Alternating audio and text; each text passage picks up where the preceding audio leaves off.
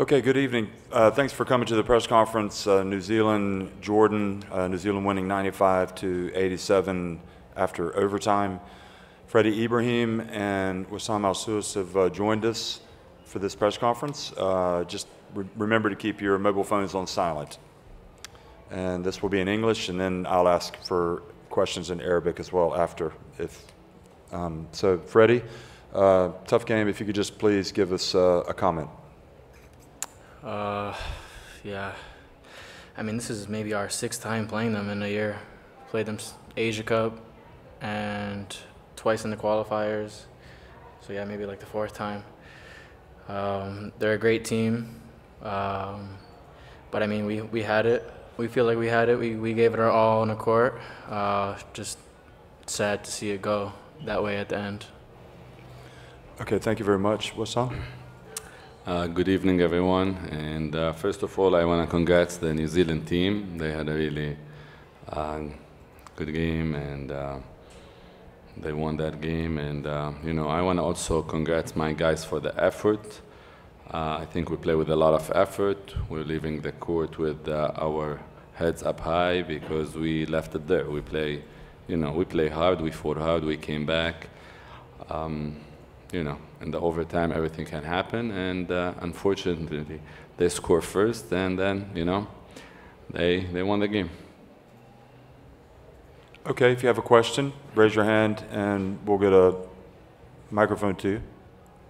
Just tell us who you are and who you work for. Good evening, everybody. I'm Cesar Milanti from Europes. I would like to ask a question to Freddy. Tonight we witnessed a legendary performance by Rondeau Jefferson. I was wondering what's like sharing the court with a player like him. Thank you. I mean, he's an amazing player. Since he joined us, he's slowly just been getting better and better with us. He never really forced himself on us in the beginning, which is great. And to see him kind of shine here at the biggest stage is just kind of what you expect from a guy of NBA caliber. And I'm very lucky to share the court with him and be his point guard. And, he's very patient with me and he gives me tips and stuff like that. So, I mean, this is a good experience for me, definitely. And he's a great person and a great player. Okay. John, did you have one? Yep. John Mogol of Radyo Pilipinas, Dos Sports. Question for Coach. Have you had a chance to talk to your players right after the game? And if you did, do you mind sharing what you told them? And if you haven't, do you mind sharing what you plan to tell your players? Usually I keep it very short after the games because everybody's emotional. But I told them one thing, I'm proud of them. I'm proud of the way we fought and how we fought back to the game. Definitely, we're proving to, to everyone, we belong. I know we lost 2 games, but I think we should, we play 7 out of maybe 8 good quarters, Maybe we play bad fourth quarter against Greece, and we play bad against on the overtime today. Definitely, we have a lot of room to improve. We've personally, as a coach and my coaching staff, we've been working for 2.5 years to get to this point where we make the Jordanian people believe in this team that they can compete and play as hard against top teams in the world, and I feel like we start to achieve that. We can feel now that the Jordanian fans are, believing in us more and believing in this team more, and because of all of these reasons, I'm so proud, and this is what I tell them always, and this is what I'm going to tell them tonight. And a question for Freddy. Freddy, you came into this game believing you can win over New Zealand.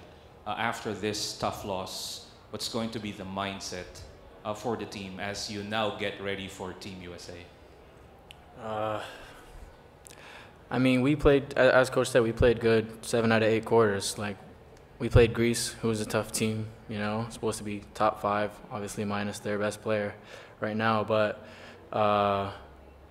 even though we lost right now, there's a lot of good things to take from our game. We need to stay positive and build on it. Team USA is definitely going to be a tough matchup, probably the toughest in the whole World Cup, but it's obviously an experience of a lifetime. So we're just going to go and play our game and do our best. Yes, in the back. Hello. Yes, good evening. Sid Ventura from ESPN Philippines. A question for Coach Al-Sous. What can you say about the atmosphere in the arena, the crowd obviously behind your team? Yeah, I think they give us the push. It's for us. We trust me. We always enjoy playing in Philippines. Since I was a player, and we enjoy when we come here because the people here are passionate about basketball. And today it was even more fun because they were supporting us, especially late in the game, and this give us you know, an extra push and extra momentum. And you know, we're thankful for them, and we hope that, you know, in 2 days they're gonna come and support us. John Garcia from Spin.ph. So, Coach, in the fourth quarter, your team's offense really stepped up with 28 points, and in overtime you were held to just 2. So, was it a matter of fatigue that kicked in for your guys, or do you think there were other aspects that also came into play? I like this question because, you know what, we push hard in the fourth quarter, and as you said, we scored 28, but I think, yes, that's take a lot from our guys, especially from our main guys. They start to become more tired, and in a game like that, with the momentum that we had, it was so hard for me even to sub them out, you know, because I want to, like, you know, milk the situation. On the other hand, I feel during the game, if you watch the game, whenever we have the chance to go up, we did not capitalize. We have the chance with Sammy 3-point, and we had like one time with Randa, I think 2 free throws, and unfortunate, we could not go up. We tied the game a couple of times, but whenever we have the chance and we have the ball, we just miss the shot. But this is basketball, and we need to, you know, to live with it. But yes, okay, Jose from Team World. Hello, Ramon Alba de TV from Spain. Question for both. You have it really close, the win after that 3+1 of Ronda, but then you started the overtime with 6 points against you. How tough is to do with that, and how do you felt when you saw New Zealand coming back that quick and easy? Mm-hmm. As I said the moment earlier, I think it's we had the chance. The first offense, it was a wide open shot for our best shooter, but we missed it. You know what I mean? And now they hit the first one, and as I said, Freddy, Dwayne, and Jefferson, they play a lot of minutes today, and I think the fatigue, like you know, did not give us that spirit back to go back to the game. Then we miss a layup too, so it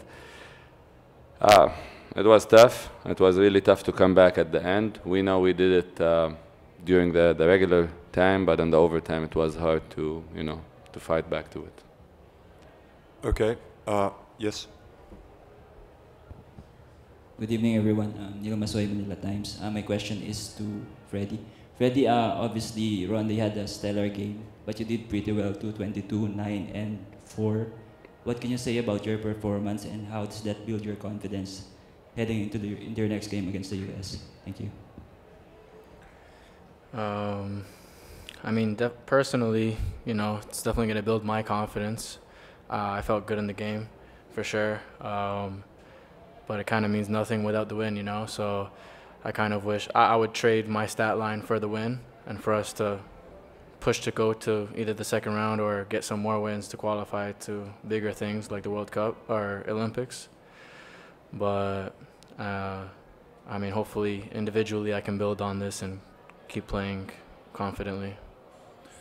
Okay, before we get to the questions in Arabic, just one from Aman Abdul Hamid Adasi from Eurobasket. Do you know him? Mm-hmm. Okay. He wanted to ask you, Coach, what is Jordan missing at the end of a match, at the end of the game, to win? This is the second straight game that you performed very well, but you're just missing that victory. I think we're missing some stuff for sure.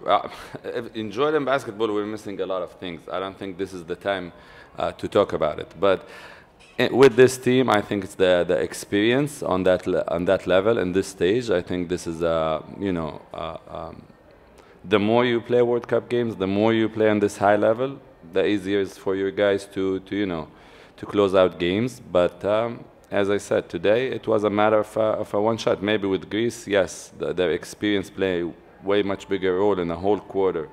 But for today's game, it was a one-shot game. When it's if you score that shot, now we're up. Now everything might be different, you know. So I don't see this in every game like we're missing. Every game is different. So, but I think we should keep building and keep staying positive as a team, as the Jordanian basketball family.